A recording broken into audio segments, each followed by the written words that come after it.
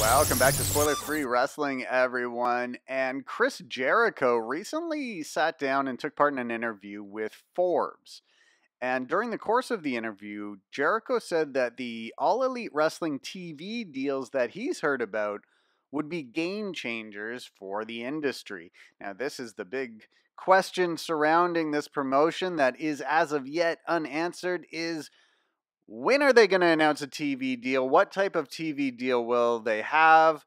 What network are they going to be on? Is the show going to be live? Will it be 2 hours? Will it be 1 hour? Will it be 3 hours? We don't have any of those answers right now. It does sound as though those answers will be revealed in the coming months. Now, here's what Jericho told Forbes about a potential All Elite Wrestling television deal.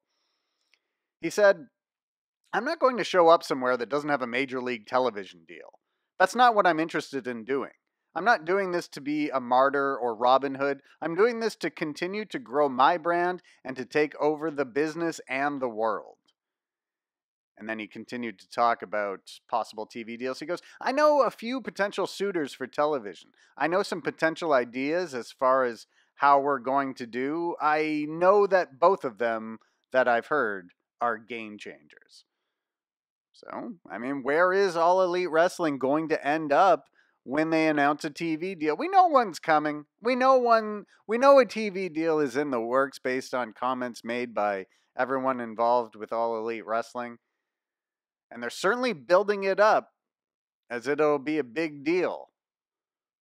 So we'll have to see. Jericho also talked about All Elite Wrestling's roster. And Jericho said, "I think we've assembled a great roster already of fresh talent. We have the seasoned veterans and really untapped rookies with great people on every level. We have 6 to 8 blue chippers. That's all you need to do a wrestling company.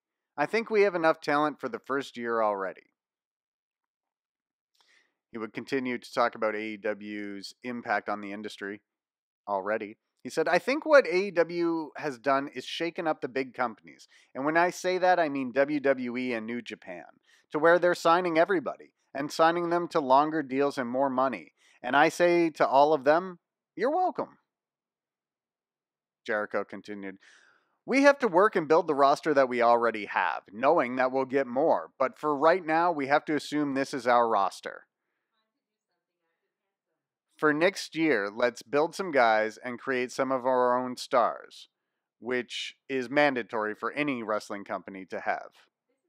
And then the topic of a potential AEW video game came up, and this will have some fans really excited. Here's what Jericho had to say about that. "I would see no reason not to. I'd say it's pretty much inevitable at this point. Not only do you have this whole group of guys who aren't in any other video game, but you also have huge video game fans within this group with Kenny Omega, Cody, and the Bucks." I actually don't think the Bucks are video game fans, but Kenny Omega is a big one. So could we see an All Elite Wrestling video game in the coming years? WCW and WWE used to fight over who would get the video game rights. There's no doubt another video game company that would love to license a wrestling game. But we'll keep you up to date with everything going on with All Elite Wrestling. Just make sure you hit the subscribe button so you don't miss out on any news or reports from Spoiler Free Wrestling.